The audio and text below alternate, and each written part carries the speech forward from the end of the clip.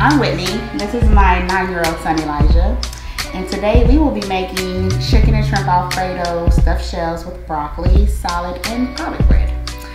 This is our shredded chicken. Everything's been prepped already. So we are going to put our chicken in this bowl here. All of it. Thank you, sir.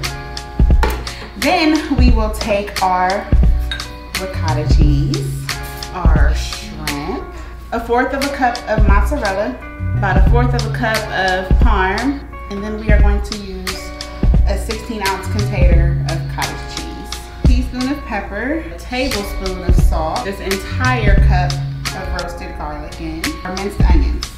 This is just a California garlic seasoning mix. This here is powdered chicken bouillon. And then we're going to mix. We just mix everything together. And this will be your filling. This is how everything's going to look after it's all mixed up. And then I'm going to show you guys what to do with all this stuff after, because we're going to still add cheese to the top, basil to the top. We're going to add the broccoli as well. And then, but at the bottom of our pan, we put spaghetti sauce because there's nothing like Alfredo mixed with spaghetti sauce. So I chopped my broccoli up. And then you just put it in with your shells. And this is what it's gonna look like before you start stuffing your shells. So we are going to first take some of this sauce and just swish it all around in there like that. So basically your bottom is coated like you're making a lasagna.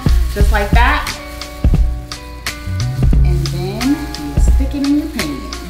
And we are going to top these babies with this wonderful organic basil here, and it smells so amazing. And we're gonna make Alfredo sauce. So this pan here is a pan of heavy whipping cream, a teaspoon of kosher salt, a teaspoon of pepper, our secret ingredient, that bouillon, onion garlic seasoning mix, a little bit of dry parsley.